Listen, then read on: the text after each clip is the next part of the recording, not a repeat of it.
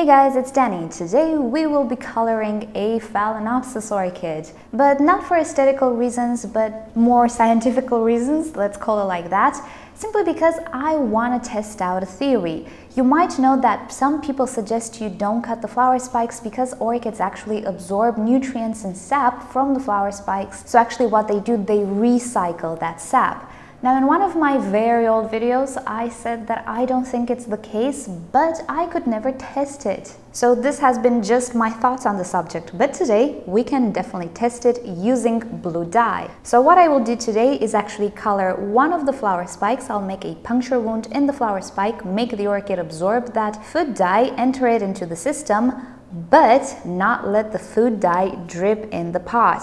Now, if you remember what I did with this orchid you see right there, this is a blue orchid, we artificially colored it. Bad thing is the paint managed to get into the pot, the orchid absorbed the paint through the roots and the leaves got colored as well, the other flowers got colored as well. I'm not sure when I'm gonna post this video, so I'll link it down below to the video with the artificially dyed Phalaenopsis right there so you see what we did.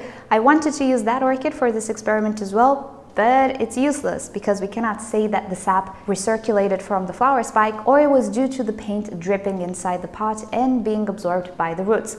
So that failed.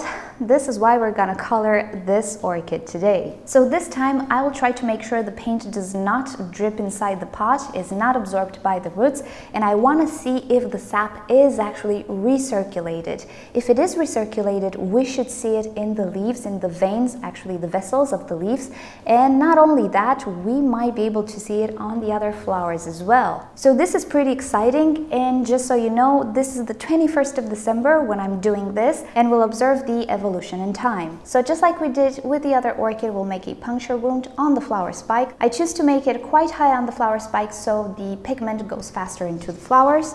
It doesn't really matter where you make the puncture wound, so let's see. Okay, I think this is enough. And to avoid the same mistake we did last time, I'm not gonna try to create a funnel because the paint will most definitely drip. I cannot seal it. But what we will do is put a cotton piece on this cut wound. I will secure it with some Scotch tape, but I will not create a pool of dye. All I want is to saturate this cotton with the dye, make the cotton sit on the wound, and that should be enough to get some pigment on the orchid. So I'm gonna place this cotton right on the wound, and then I'm gonna try to secure it with my Scotch tape. I am making a sort of a funnel shape, but I am trying to seal off the bottom of my sort of funnel. So I'm gonna secure this just a little bit more, and then we're gonna pour in the pigment. Okay, so I secured my little funnel. Problem is, I think the flower spike is slightly broken. It's not completely broken. I hope it's gonna last. So we'll see what happens. So as you can see, I left a bit of the cotton open so I can actually soak it. I'm gonna use this little spoon. I'm gonna put some pigment here and I'll do my best not to spill the pigment inside the pot. So we're gonna work with small quantities. Let's see if I can seal this off a little bit more while still being in frame. Okay. So theoretically, this should just soak up the pigment. Okay, a bit dripped, but not in the pot. So that's good. Let's see if I can pour a little bit more. And that is perfect. I need to go to the sink right now so this doesn't drip in the pot. I'll come back to show you the pot. And fingers crossed that I don't mess this up once again. And I didn't mess it up. Okay, so this is my little operation here, the little funnel that I made. It's not dripping. Let me show you a close-up. See, the flower spike is not dripping. There is no blue color in the pot or anything. So theoretically, if the flower spike is not compromised, I don't know if it's actually bent. So we're gonna see in a few hours if this orchid starts to obtain color, and then in a few days or even less than that, we will take a look at the leaves, because as you might have noticed in the previous case, the color change was almost instant. Even in the leaves we could see the veining, the blue veining. So we'll see what happens with this orchid, and hopefully this experiment works and we can draw some conclusions. In the end, just learn more about our orchids. Alrighty, I'll come back when I think it's a good time to make an update. Okay, so this is day 2 of the experiment, and as you can see, things are looking different. I took a closer look at that flower spike from yesterday, and indeed, it was completely broken.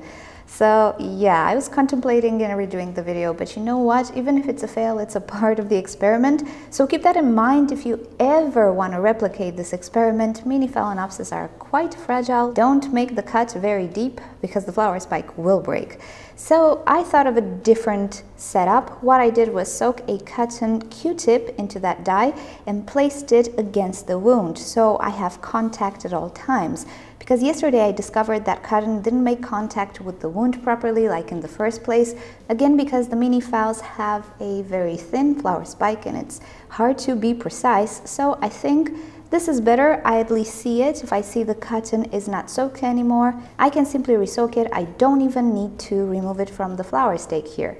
So this is the arrangement. Okay, so I'll make another update when I have something to show you. We'll see how this does. Okay, just wanted to show you something really fast. It's been 15 minutes, not more. I was just checking if this cotton swab is still attached and doing its job, and I really hope you can see on this camera. You see that little vein? Look on the stem of the actual flower, the bottom part. That little vein has a shade of blue already. So 15 minutes and yeah, the thing started to work. And yeah, first thing it does, it goes up. Let's see the leaves for a second. Okay, the leaves appear to be absolutely green, as you can see. And let me show you a comparison to the other orchid because I didn't show you. The one that had dye dripping on its leaves, just so you see how the leaves look like, the veining.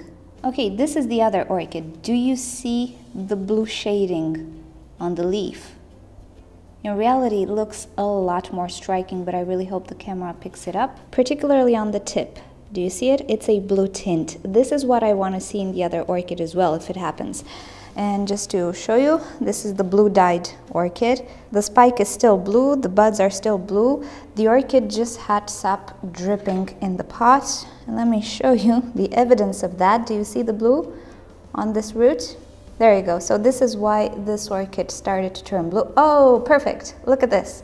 Finally, I can make it show on camera.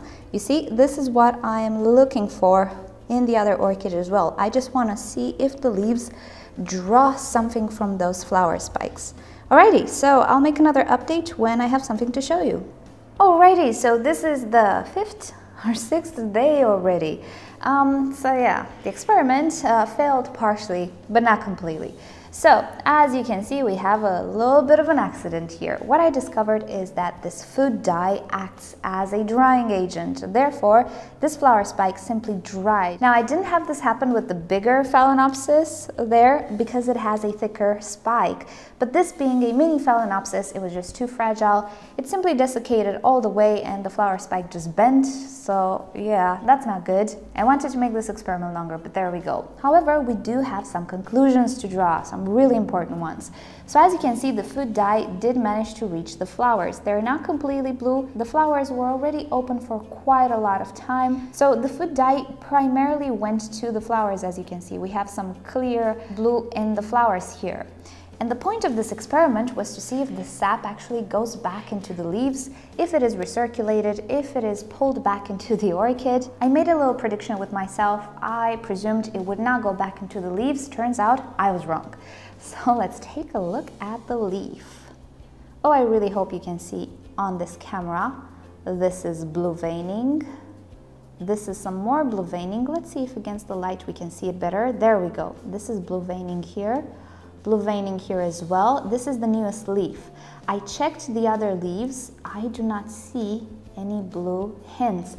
So it did recirculate. It did went back into the leaves, but only the new leaf, because I'm presuming this one gets more food than the other ones since it's newer. It might still be growing. I don't know. As you can see, it's tinier than this one.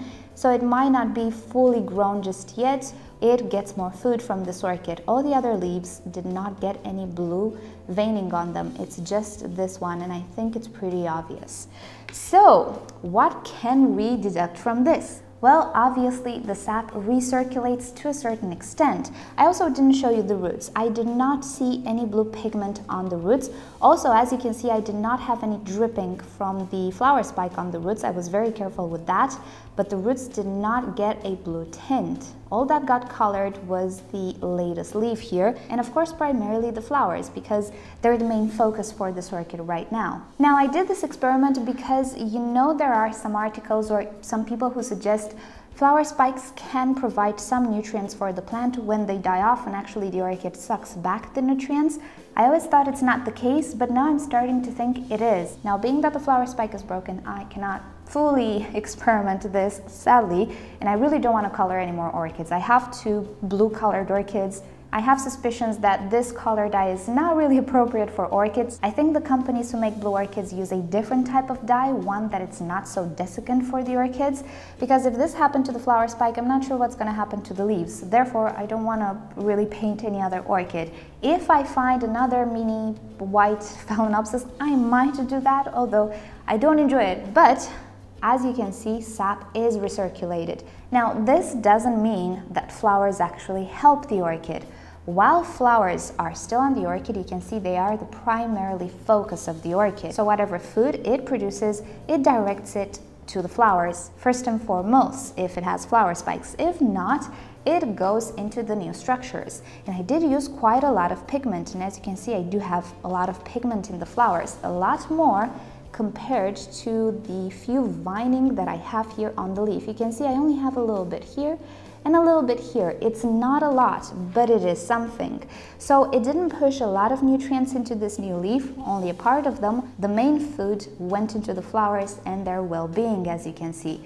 Now, when the flowers fade, there is a high chance that the orchid sucks back nutrients from the flower spike. So alrighty guys, this is the experiment for today. Sadly, it ended abruptly. We'll see if I continue it. I'm really curious about the sap recirculation thing. Now I know it does recirculate in a lower quantity and in developing growths or new growths, not completely. So that gives me a new perspective on orchids. Who knows when this will come in handy. I hope you enjoyed this experiment and you learned something new, and now I'll keep you up to date with what happens to this orchid and if the dye actually does anything bad to it. On the other one, it doesn't appear to do anything bad. Let's get you a close look. Being that the other one has a thicker flower spike, it didn't completely break, but I do see some wrinkles around the cut wound. So yeah, it is a desiccant, this food dye. I'm not sure how it's gonna look on the long run, but of course I'll keep you up to date. So alrighty, hope you enjoyed this video. If you did enjoy it, give it a thumbs up. If you hated it, give it a thumbs down. Subscribe to my channel for daily orchid and plants videos. And with that said, I'll see you guys next time. Bye! So a little update on my pendant cymbidium. Somebody managed to ID it for me. It's a Sarah Jean ice cascade. I suspected it was a Sarah Jean, but I wasn't really sure if it was the ice cascade because the flowers were kind of pinkish, and indeed they turn pink when they are on their way out. And as you can see, my orchid lost almost all of its flowers. That's okay. It's been in bloom for the past 2 months. It's been in the flower shop for 2 months already. Change of environment, everything is okay. But yeah, this is a Sarah Jean ice cascade. If you want to look for it, I'll add this name in the description down below. So that's what this guy is. I'm really happy about it. I love this cymbidium.